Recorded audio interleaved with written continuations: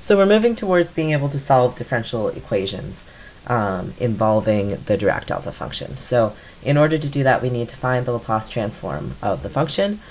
So we do that by definition. We take the integral from 0 to infinity of the Dirac delta function times e to the negative st dt. That's part of the formula for Laplace transform. We notice that this function is 0 except at the value c.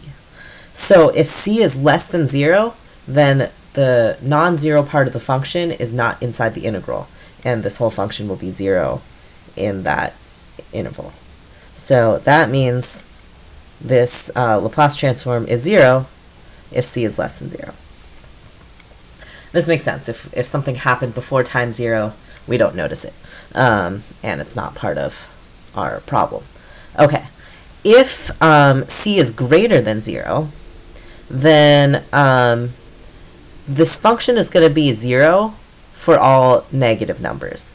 So we can actually take the integral along the whole number line of the Dirac delta function, e to the negative st dt.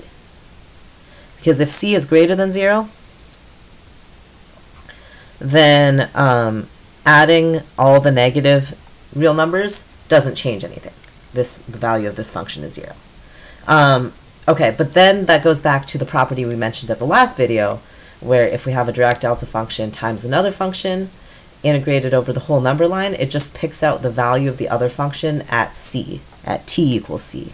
T is the changing variable here, s is a constant. So then this is going to be e to the negative sc. Okay. Now, what if c equals 0? If c equals 0, we have some ambiguity because we're starting the integral at 0. So if we don't include the value 0, then this isn't useful to us. We're just going to get another 0. So we're going to choose to take the integral from, we're going to call it 0 minus, which is slightly to the left of 0. If we went slightly to the right of 0, it would be a vastly different result. We're going to choose this to make our definition of the Laplace transform more useful. So this is now including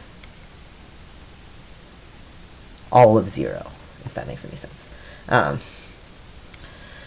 With integrals, where the interval starts and ends really matters. Okay, now that we're doing this, though, we've included the value, so it's the same as that case. It would be the same as if we included all the negative numbers as well. E to the negative st dt. And then same as before, we're picking out the value of this other function at c. In this case, c equals 0. So it's e to the negative s times 0, which is e to the 0, which is 1.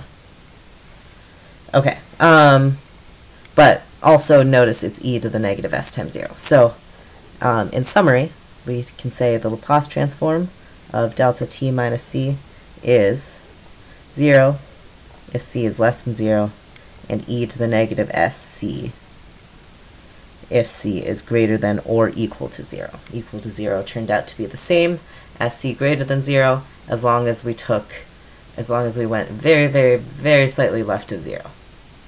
An unnoticeable amount. And that's what calculus is good for.